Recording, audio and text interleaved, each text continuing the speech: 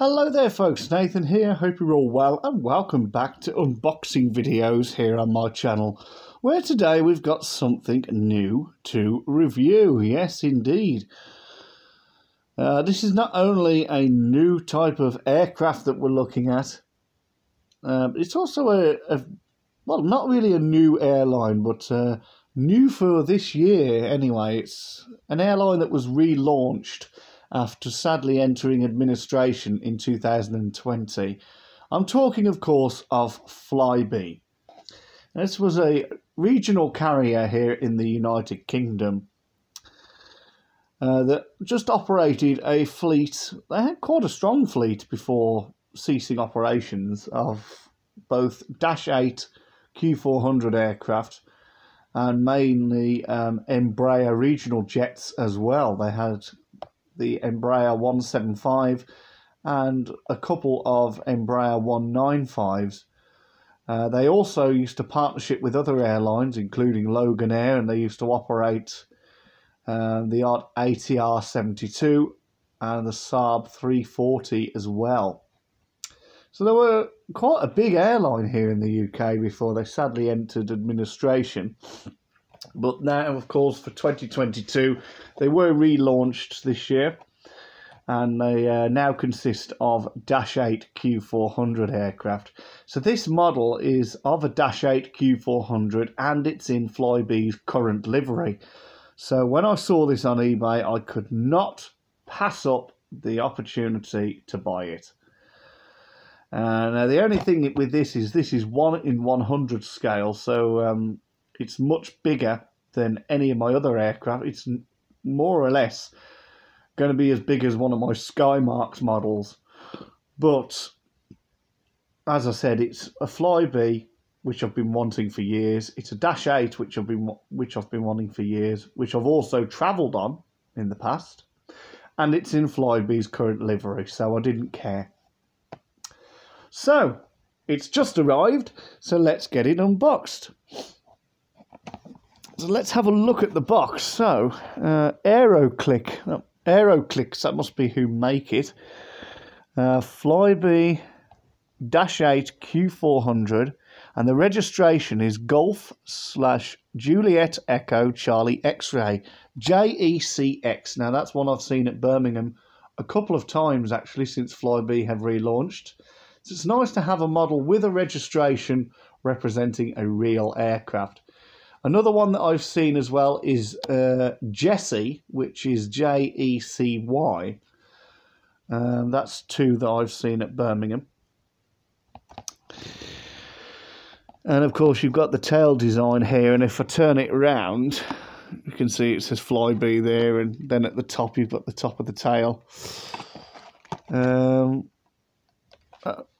And then underneath, this is the side of the box, you've got a lovely picture of the livery itself. And I think it's actually very smart. I think the white and the purple really goes nice.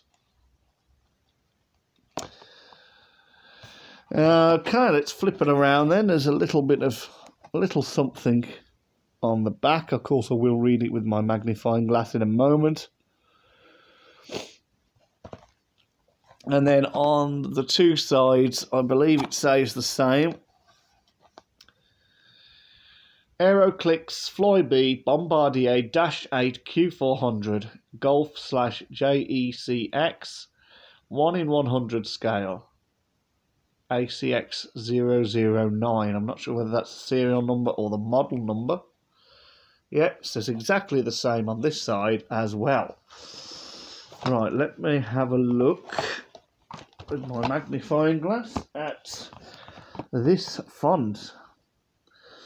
For more information, visit our website www.aeroclixmodels.com or follow us on Facebook www.facebook.com/aeroclixmodels. I might actually do that.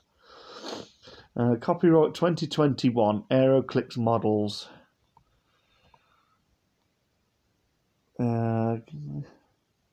Well, I can't read that bit. I don't think that bit's in English, so there we go. Now, you will see me in a moment when I get the aircraft out. I do apologise for the terrible mess that my hair is in. Actually, once this video is finished uploading, I'm going to go on the bus and go and get my hair cut today. It's well overdue, and it's Christmas next week, so I want my hair done. Now then, I don't believe this is taped, so I'm just going to open one end of the box and see what we've got. Now, I've got to be very careful with this. Right, okay, now the first thing to come out is the stand arm, and also the propellers have just fallen out as well, because we have to attach the propellers separately. They're not mounted like the engines would be on a Premier Planes model. So this just gives you an idea. Actually, it's not as big as I thought it would be. It is still much bigger than it should be. That's quite nice, isn't it? This is the fuselage itself. It will look a lot better, of course, when it also says Flybe underneath. I'll show you that now, because obviously once we put the stand arm on, you're not really going to see it. Flybe. Yeah, it's really nice, actually. It is really, really nice. Not sure where the registration is. I thought it would be on the back somewhere. Well, never mind. Let's not dwell on that now. Right, let's have a look what else we've got.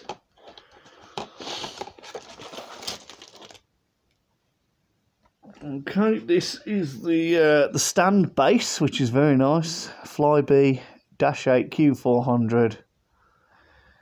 Scale 1 in 100. So obviously to assemble this, you can see there's two little holes in there. You allocate the hole. What you do is you allocate the little plate on the bottom of the stand arm into the hole, and then once you've got it allocated, you push it forward until it clicks in securely. So I like to do this from this point of view, and then push it in like that, and as you can see, that is really secure now. That's not going to go anywhere. So that's the stand set up. So let's open very gently. Open these propellers, because we've got to attach these. I'm wondering if I could attach them before we actually fit the wings. I'm not sure.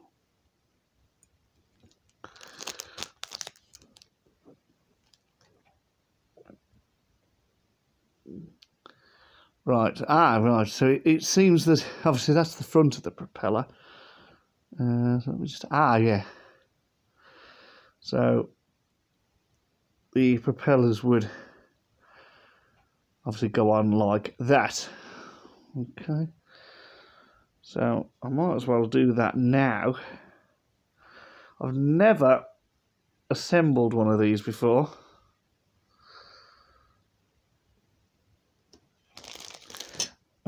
Here is the tail. Oh, there's the registration. Look, it's on the tail. Look, G/JECX. I forgot about that. I thought it was on the fuselage, but it isn't. It's on the tail. We could actually assemble the tail now. We could actually assemble the tail now.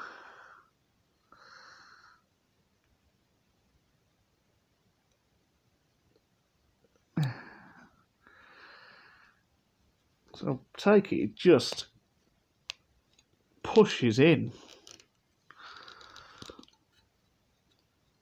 For zooming, yeah.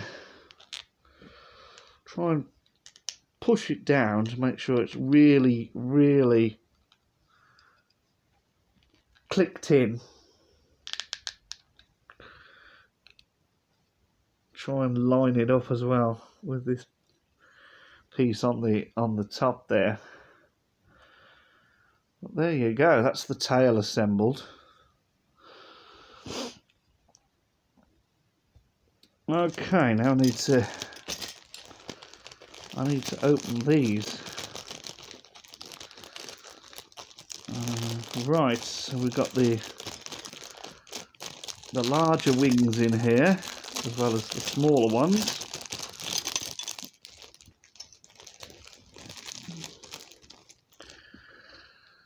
Okay, that's the way it goes. And then the propellers.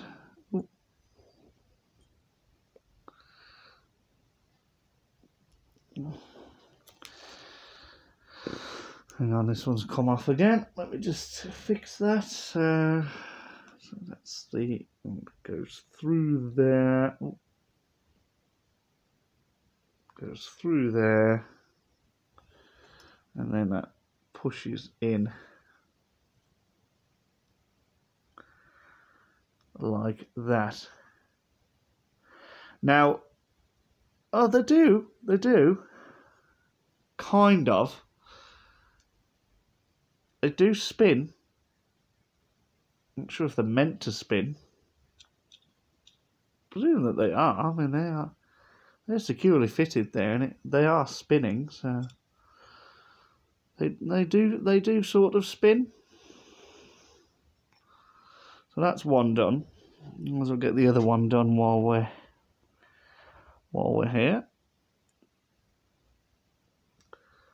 So same thing. Then you just allocate the propeller. I'll just show you quickly. So this is obviously the engine here. This is the engine, and obviously the propeller just pushes into that piece there. Note there's nothing written on the fuel tanks, unlike the old livery when they used to be all purple. It used to say faster than road or rail on that, but it doesn't now. I'm surprised that they haven't reincorporated that. I thought they would have. Sorry, I have to do a lot of this off camera because it's a little bit on the tricky side, but that seems to have gone in. And again, oh, that spins. Oh. Oh yeah, look at that. Well, maybe they are meant to spin then. I'll have to have a look at this one.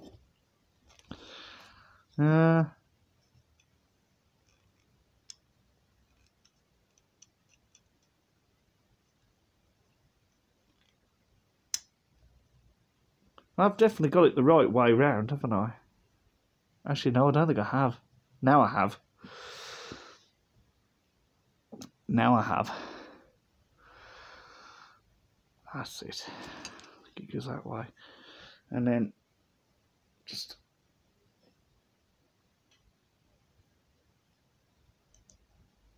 There we go. Give it a push. There we go. That spins a lot more freely. Well, not quite as freely as the other one. But it does spin. Because it's new, you know, because it's new, it's...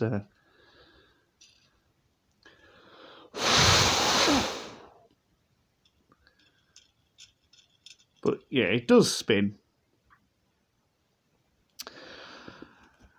And then, last but not least, we can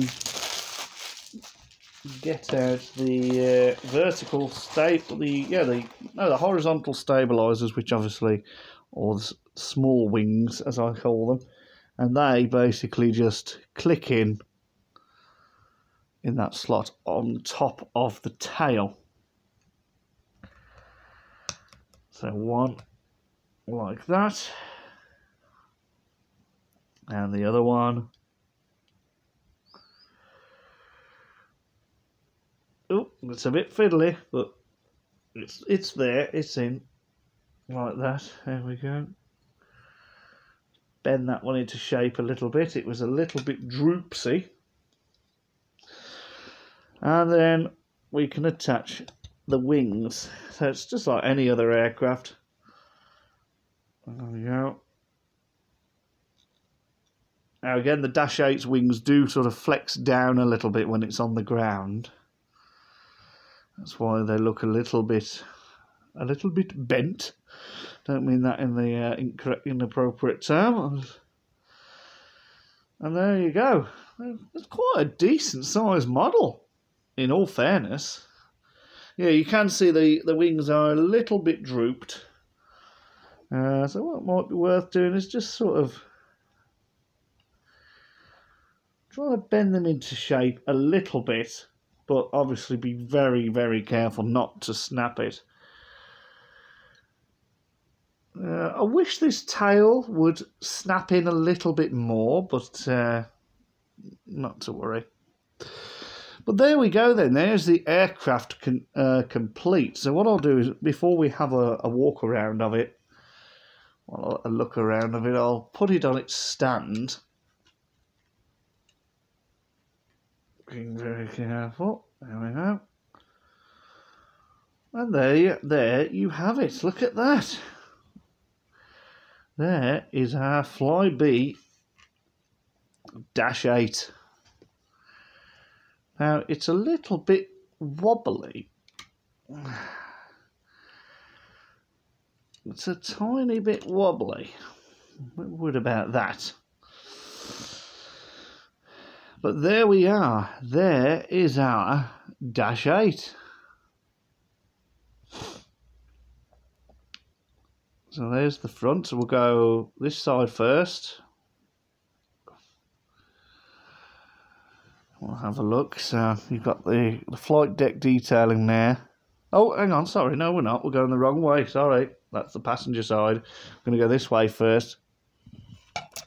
You can see there is a door here on this side. Don't know whether that opens though. Because I always thought the toilet was there, that side at the front.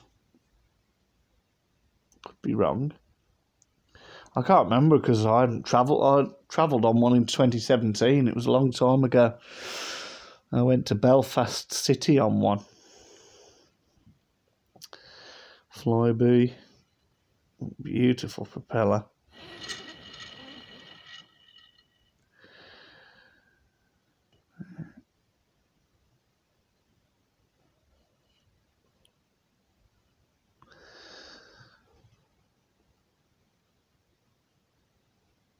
Does it say it on the wing as well?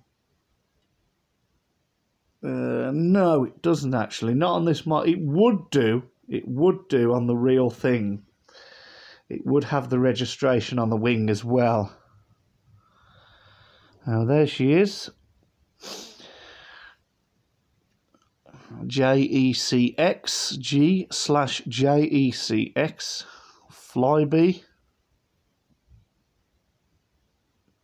Very smart.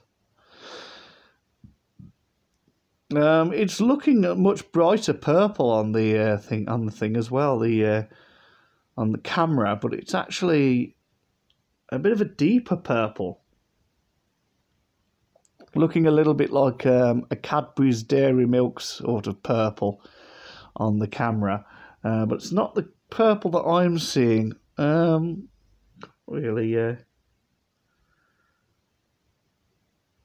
Really give you a comparison to what it looks like from the naked eye. But it's still nice though. Going round to the back of the plane. This is where the APU would be, but it doesn't appear to be modelled.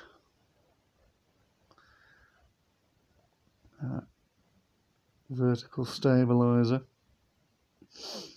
and horizontal stabilisers.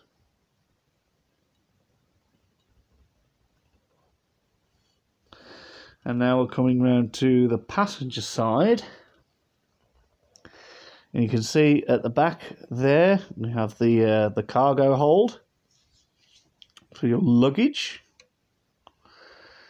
There is an emergency exit there at the rear. Oh, that's probably what they are. They're probably emergency exits. Well, there would be, wouldn't there? Yeah, emergency exits. But you only embark and disembark the aircraft via one entrance, which I'll show you in a moment.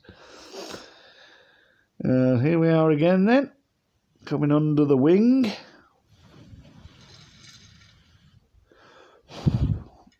Just give that propeller a spin.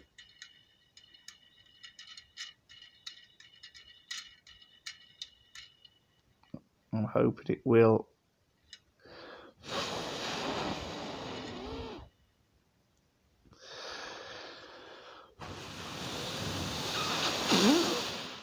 This one spins really well.